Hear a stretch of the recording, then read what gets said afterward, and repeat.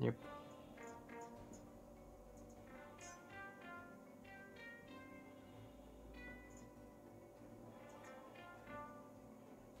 Okay. There really is a lot more planning that goes into things in this patch. Yeah, there is, man. Yeah, just And I was just thinking about, what was that? it's awesome because now even the idea of logging out from your bed on your ship is also a good idea, you know. Yeah.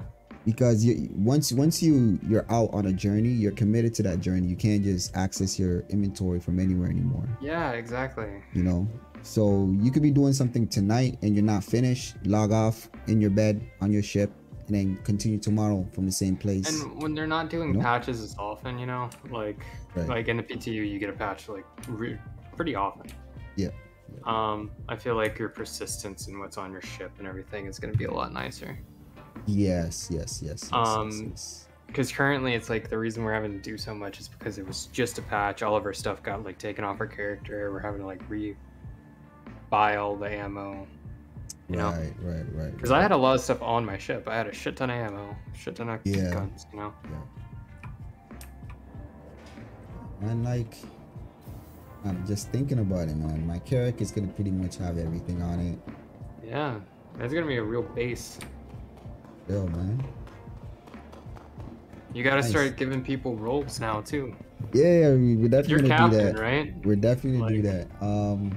You got your home captain's quarters, and you can like load off all your stuff in there. Gameplay with this, like, just imagine you have a full character, like 2 months worth of stuff, and somebody decides to attack you, a crew, another ship decides to come after your ship. Yeah, you have to make the decision whether or not you want to take them on or if you want to like jump. Yeah, run. like legit, like, bro, it's gonna feel like Tarkov, dude.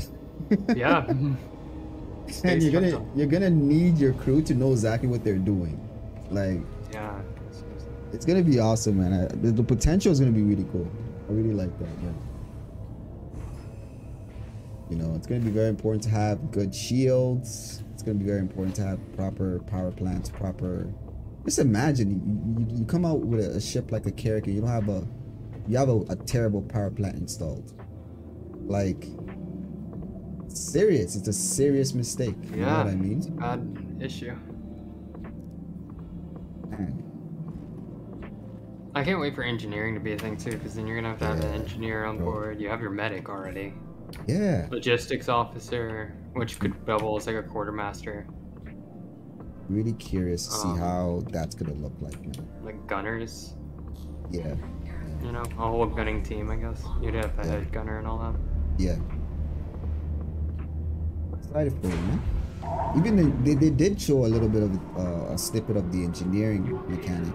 I don't know if you've seen it, where you get to control where the flow of data transfers throughout your ship, like a network. It's literally going to be a data network where if somebody just shoots at your ship and destroys one section, you can reroute data or power to through another point, you know.